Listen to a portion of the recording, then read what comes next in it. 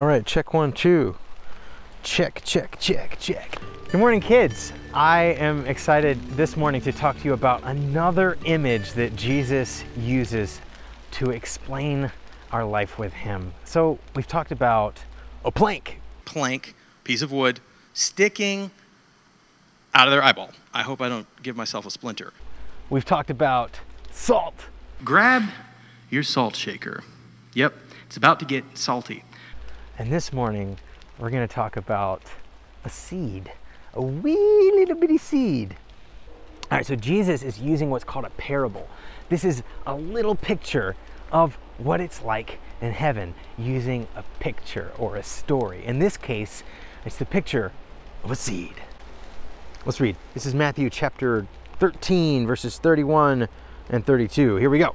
He told them another parable. The kingdom of heaven is like a mustard seed, which a man took and planted in his field. Though it is the smallest of all your seeds, yet when it grows, it is the largest of garden plants and becomes a tree, so that the birds of the air come and perch in its branches. So, real quick, mustard seed? I bet you're thinking of something like this.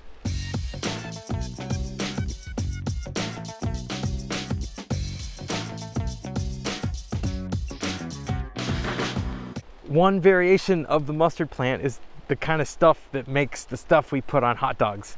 So yes, my kids are more of ketchup fans. Pretty sure my son could drink ketchup like by itself. I don't think anyone would want to do that with mustard, right? Anyway, so the seed that is the mustard seed is a tiny thing. I don't have one. So I thought what I would do is translate this a little bit for our ecosystem and use another image. So this is kind of like what Jesus is saying. Jesus is saying that the kingdom of heaven is like a seed. Now this is an acorn. Does anybody know what kind of tree an acorn grows into?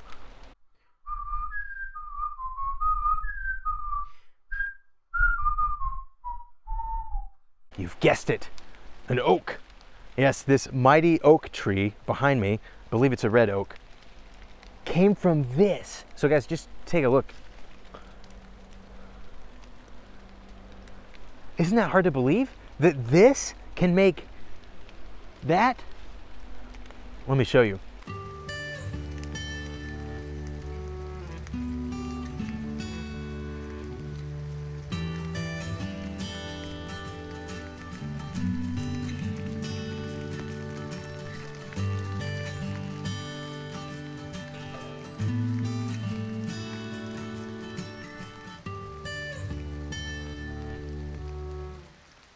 So guys, I just want you to know that if this much, and really Jesus is using something even smaller, but if this much, a seed amount of the kingdom of heaven can grow into a gigantic, monumental behemoth of a tree,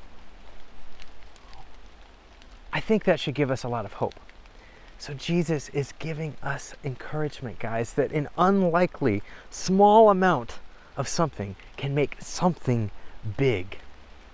You know, Jesus elsewhere talks about the image, if you have the faith of a mustard seed, if you have a mustard seed amount of faith, that you can move mountains. So again, Jesus using this image of a little bitty seed, much smaller than this, by the way, to say if you've got that much, what you really have is that much. That's what God and his love and his kingdom is like. So kids, if you feel some days like all you got is this, and you're not feeling like this, just remember that that's kind of what the kingdom of heaven is like. And it can grow and grow and grow in your heart and become something strong and beautiful and amazing. So guys, let the kingdom of God, like this seed, take root in our hearts and let us become strong and beautiful, where even birds can take refuge in it, so to speak. That's the kind of growth we can experience with God when we let the kingdom of heaven grow in our hearts. So kids, if you're the indoor type, why don't you take out a piece of paper, some crayons, or markers or something else to draw with, And why don't you draw a seed? It could be a seed of your favorite fruit. It could be a seed of your favorite tree. I want you to draw that seed. And then next to that, draw it small. And then next to that, I want you to draw the big and beautiful thing it can become. And bury this image, plant this image in your mind when you think of God, His love, and His kingdom. If it happens to be a good day and you have your parents' permission and you're not much of a stay in the house kind of person, why don't you go outside and find the coolest seed you can find and try to see what plant it grows into. So kids, let us cherish the images Jesus gives us, and may we take heart and take hope in them.